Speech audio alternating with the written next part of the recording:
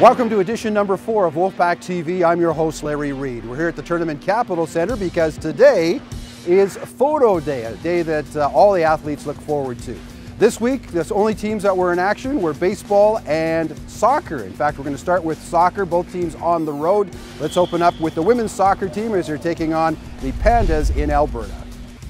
Edmonton was a winter wonderland in September on Saturday. Pack in black, Pandas in white. They open up the scoring in the 23rd minute. Ball down the near side. It's crossed into the box. It eventually winds up on the foot of Carissa McNutt, who opens up the scoring. Second half, 80th minute. McKenna Parks will feed the streaking Ali Parth, who will break through the defense and strike the ball past Danielle Robertson, and it's 4-0. 5-0 the final. Robertson, the player of the match for the Wolfpack. She made 10 saves. Alberta, 26 shots in the contest, including 14 in the second half. Saturday found the Pack in Calgary meeting Mount Royal. After a scoreless first half, Mount Royal up 1-0 when Cameron Kurtz of TRU with the shot. It sails over the net. Things go from bad to worse for the Wolfpack after that as they give up 4 goals inside of 11 minutes. The only bright spot for TRU was this: a penalty shot by Marisa Mendoza. Her second of the year, by the way. The Pack dropped both ends of their Alberta road swing, leaving Coach Kelly Shantz to say, "We were just very, very disorganized for the last 10 or 15 minutes. So we're looking at that, whether it's fatigue, prep, shape, something to our game has been a bit of an issue in the last couple of games, second halves." The men were also in Calgary. Saturday afternoon, rookie Jackson Gardner got the start and goal for the Wolfpack. He is tested on the left side and makes the save. TRU with 13 shots in the first half, 21 on the game, but hitting the mark was an issue. The Dinos keeper making a stop here, 1 of 3 for him on the contest. Calgary's lone goal coming in the 25th minute, off a throw-in, scramble in front, and Jared Filio finds pay dirt. The Wolfpack winless in 4 starts now. They lose by 1 in Calgary despite dominating play. We just need to continue to stay positive. We're doing the right things.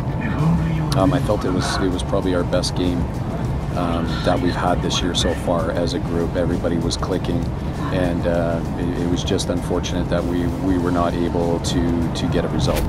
The women's volleyball team in Edmonton for their first exhibition tournament. Chad Grimm's team went 5 sets in all 3 of their matches. Unfortunately, they came out on the wrong set of each of the matches, but it's preseason. I think our team grew up quite a bit this weekend. I thought we got a little bit tougher, so that was a really good sign. I think we need to play to our strengths. We're going to need to pass the ball well. We're going to need to serve tough, and we're going to need to defend like crazy to be successful this season. But I think this group has the makeup to do that.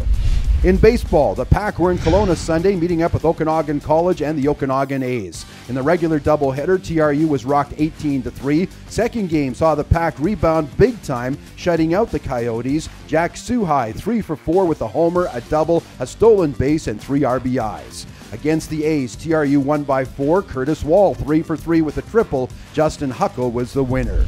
Looking ahead, men's soccer back in the friendly confines of Hillside Stadium. A rare Friday afternoon home match against Alberta. Kickoff is 4 o'clock. Saturday, Mount Royal comes into town. The soccer women will have a tough test again on the road this weekend as their 4-match swing sees them at UVic on Friday and UBC on Saturday. Pat Henley's men's volleyball squad gets going with exhibition matches Friday and Saturday at the TCC against the always tough Trinity Western Spartans. The Pack women's basketball team visiting Calgary for a pair of preseason tilts, and Calgary also the destination for TRU baseball as they have a weekend set with Calgary at Foothills Stadium. That's WolfPack TV for this week. Don't forget you can get the latest on the teams by going to our website, and check out what the teams are doing by following us on Facebook, Instagram, and Twitter. I'm Larry Reed. We'll talk again in 7 days.